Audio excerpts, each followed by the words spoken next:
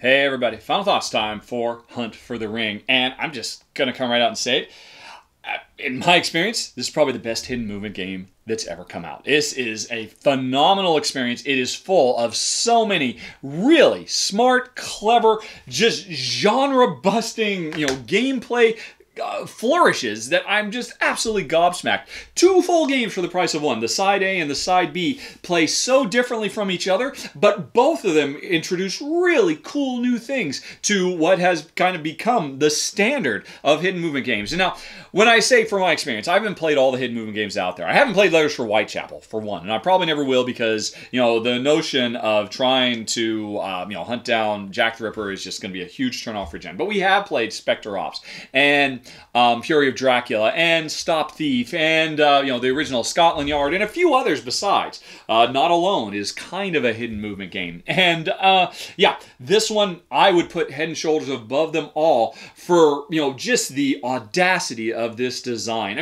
Although there are definitely issues with it. Make no mistake. Really, when it pulls right down to it, this is a 3 or 4 hour long game. It is because if you want the full experience, you have to play side one, which is designed for the Frodo player to win. It is very, very difficult for the Nazgul to pull off a win in the first half of this game. It's interesting, the rules come with instructions for how to tip the balance in favor of one side or the other. Even if you tip the balance in favor of the Nazgul, you're still probably going to get a Frodo win in the first half. But that's because it's only one half of the game. Then you save your progress by packing everything away in the special letter from Gandalf here, or you just keep playing. If you've got a full 3.5 or 4 hours to play, you sit down and you do the whole thing in one sitting. That's unthinkable to me and Jen, which is why I think it's brilliant that they recognize not everybody has that much time to devote to a single game session, so you can basically save your progress and pick up where you left off, and then the game just radically changes. But let's talk about these two halves of the game. Probably the coolest thing, the two coolest things I really respect about side one, for the Nazgul player, which is invariably me. I just have to say, Fantasy Flight developers, I guess there's another 4th edition of Fury of Dracula coming. If it hasn't already come, they're probably not going to do this, but I would say to Fantasy Flight, please pay attention to this game. This is how you have a situation where one player controls 4 characters. You don't make that character have to deal with that player deal with 4 characters worth of complexity, all of them with tons of special powers and items and this and that and Byzantine little rules you have to remember. You just say, no, I control 4 characters, but they all share a common hand of cards that I can play on any of them at any time. And that instantly makes this much more approachable. This destroys, for our taste, Fury of Dracula is a 2-player game. Because even though in both games, the group player has to control 4 individual agents. The hunting player has to control 4 agents. Here, it is so much more pleasant. It's just with less heavy lifting, less, right, okay, wait a minute, I've got, this character has 3 weapons, and this character has an item that will actually change this. Which one should this is the way to go, and it works so nicely. The game, I would say, is streamlined enough to where it feels like you could play this game only as a 2-player game and get the full experience, not sacrificing any depth, but also not having to take on any onerous extra duties. So my hat's off to Ares Games for cracking that nut so well. But the thing I love even more is the Frodo gameplay of dots. This notion that Frodo's path is not necessarily written in stone. He can give himself flexibility by effectively choosing, for all intents and purposes, to stand still for turn after turn after turn. Now, standing still is often a reasonable thing to do in these kind of hidden movement games because, they don't know where I am, they're in the area, I'm just going to let them go, I'm just going to let them go past because they think they're going over there. I don't want to mix anything up. I'm just going to wait for them to move on, or I'm going to stand still because they think that the one place that I might not be is where I actually am, that kind of thing.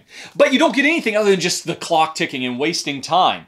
Here, standing still is earning you a resource. It is dots, because you never stop moving. You just start drawing more and more dots down. And, if you spend 3 turns effectively standing still, that means you have earned 3 dots that can let you make a big jump. And often, depending on where you're on the map, it can give you a lot of flexibility. Oh, I could be over here, I could be over here, I could be over here.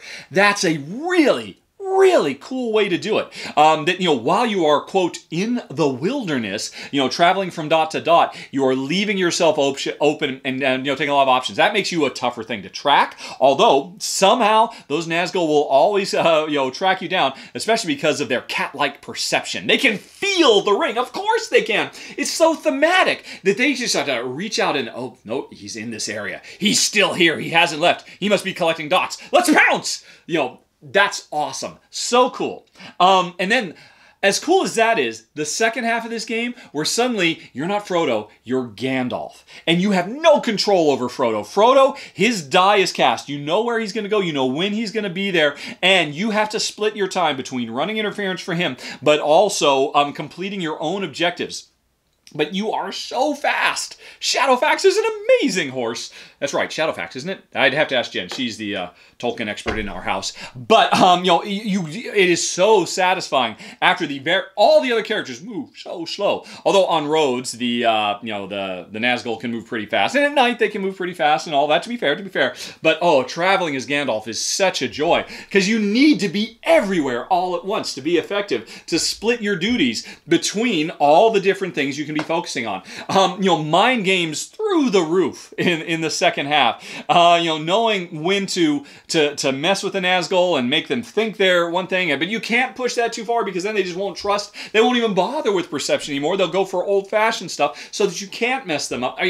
Really cool stuff. And while it's the hiding character side that I think in both of these two games really gets the lion's share of cool, neat, innovative stuff, the Nazgul gameplay is great because it features my absolute favorite gameplay mechanism of all time. Dice drafting. You roll cooperative dice drafting. You roll the dice. During this day, we're going to have to do 12 actions. We only have 6 dice. When to use them? Where? No. You're in a better place. I would like to do perception, but I'll leave this for you so you can do it on your turn. That's okay. I'm in a shadow area. I can turn anything. I'll just turn this hunt because we're not really planning on hunting into another sorcery card, so I can get. Oh my gosh! Look at this. Wow, this changes everything.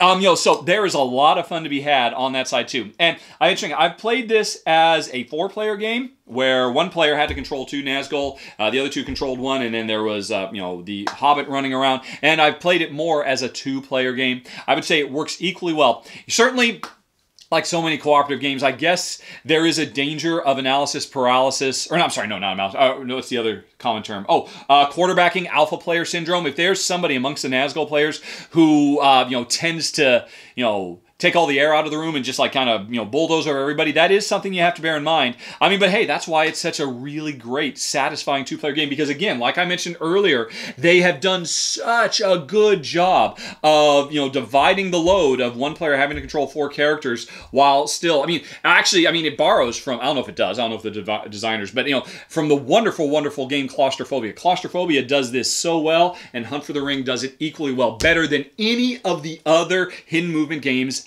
out there, or at least of the ones I played. Like I said, I've never played Lever for Whitechapel. A few of the smaller ones I haven't played either. But so both sides are very, very cool. And you've got this really cool, epic narrative arc because the game is designed so you will play it over 2 sessions with the save system. The first half, the first half is a war of attrition. How much damage can the Nazgul do so they can finish Frodo off in the second half when the tide turns in their favor and Gandalf really has his work cut out for him. It tells a great story. Everything is very rich and thematic. So many of these event cards and all that are tied to the books, not tied to the movie, which is why Merry doesn't show up right at the beginning like he does in the movies, for example. So, there's a lot to love here. That said, I will say the stuff we don't love, and the stuff that unfortunately means I don't think it's necessarily a keeper for me and Jen. The biggest one, my biggest disappointment is the fact it's a strength of the game, this incredibly long narrative arc that it will tell over the space of 2 sessions that are going to be 90 minutes apiece. That's really, really cool. But man, I wish the game would have come with rules to say, hey, you know what? Here is a completely satisfying and satisfactory standalone 1 session. The first session, you can never really do that because the cards are against the Nazgul. The Nazgul are very likely not going to win. Even if you do the little difficulty tweaking, that they say, hey, here's a little bit something more you can do to help the Nazgul out, it won't be enough to win. Chances are, if you just play the first session, Frodo's going to win, because that's the way it's designed. And there's no rules, no way that you can set the game up to skip the first section and go directly to the second session.